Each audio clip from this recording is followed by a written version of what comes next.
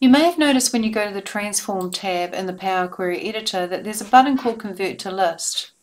What this does is it converts a query to what is technically a real list. Now we have a query here called Countries List, but it's not a real list. It's still a query. All we did is we removed the duplicates and we removed unwanted columns. To convert it to a real list, I'm going to click this button here, and it'll give us a list of China, Germany, and United States. Convert to list. The symbol changes to indicate that this is a real list. Now how do we use this? We can use it to do dynamic filtering on a query. So for example, I'll go to the customers query, which just happens to contain a country column. So I'll go across to the country column. If I hit the drop down and I say I want to filter not all the records but just Argentina and Austria, I can click OK and I just see those records.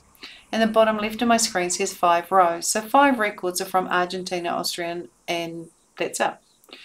If I then go and edit this code up here to say this and press enter, I will see those records, 11, that match the countries list. But I'm only seeing Germany. Why am I not, for example, seeing records from United States? If I go to customers and I delete the filter step and I look at my countries, I'll notice that I don't have any from United States. I have them from USA. So let's go back to my countries list. Let's say I want to convert this back to a table. Convert to table. And OK. Then I want to replace, I'll call this back to saying country. Let me press F2 and call this country. Now I want to replace United States with USA. So I'll go into Transform and I'll replace values. And I'll replace United States with USA. And OK.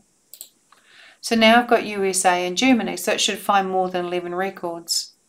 If I now convert this back to a list, it's done. And if I now go to customers and I go to my country column and hit the drop down, so I don't want all of them, I just want Argentina and Austria. My filter's applied. And then if I edit the code regarding that filter to say this, then suddenly I'm seeing 24 rows because I've got customers now from Germany and from the USA. Obviously I don't have any from China. So the whole idea is I can go to the countries list. I can actually edit this just by choosing convert it to table. And OK.